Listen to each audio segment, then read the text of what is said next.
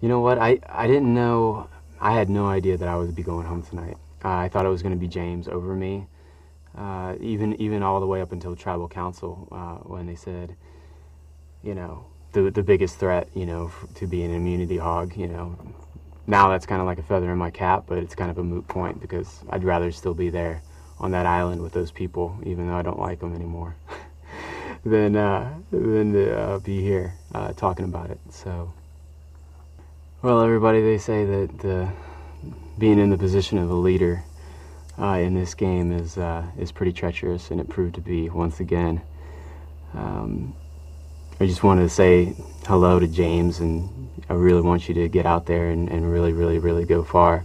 I had a great time stepping into battle with you and agreeing with, you know, that you win and you don't go home. You win, you don't go home.